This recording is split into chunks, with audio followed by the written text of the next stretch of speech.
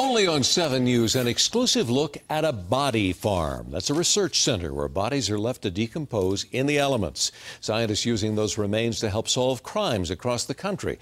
And right now, one of those centers is under construction in western Colorado, modeled after a similar facility in Tennessee. 7 News reporter Marc Stewart traveled there to take us inside a place the public never gets to see. On the other side of the river, in the hills of Knoxville, Tennessee, sits a hidden research facility. Beyond the razor wire, a laboratory, one of a few in the world that is both scientific and sacred.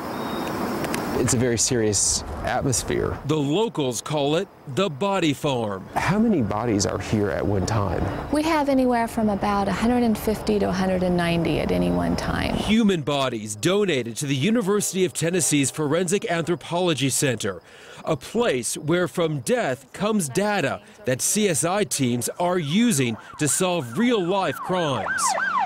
We have just over an acre. Some are now skeletons. So you have an artificial knee. This foot is from a body that's only a few days old. What we do here really matters. As a forensic anthropologist, Dr. Donnie Stedman studies the body for decomposition.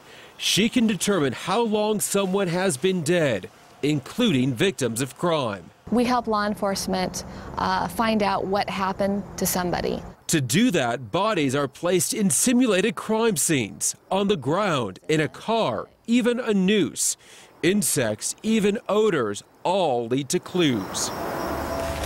The public is not allowed here, but since the 80s, police, prosecutors, and coroners are regular visitors. This is not something you can study in an indoor laboratory. No, you cannot simulate this type of work.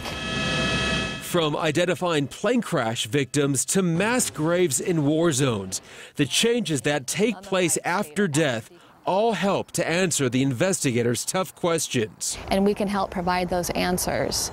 It may not be the answers that they want to hear, but it does provide closure in some way. The idea of a body farm may seem gruesome, but respect for the donors is never lost. It's their generosity that allows all of this to happen, and we never forget that. And what's happening here in Tennessee will soon happen in Colorado.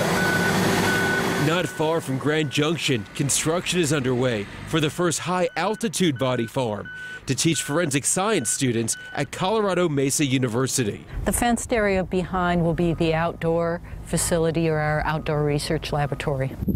Unlike Tennessee, it's a dry desert on the western slope. The lack of humidity and the intensity of the sun, and all of that makes a huge difference in how tissues decay. An entirely new environment to conduct research that could help Colorado coroners solve local crimes. Just has the opportunity to increase your knowledge base. To provide answers to solve cases like the murder of Cody Vernon.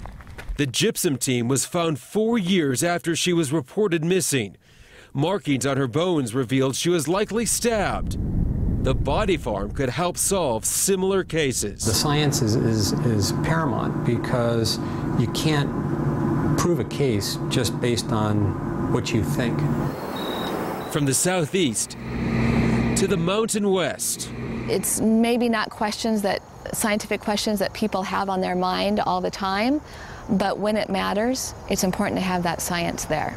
A way to bring justice, even in death. In Mesa County, Colorado, Marc Stewart, 7 News.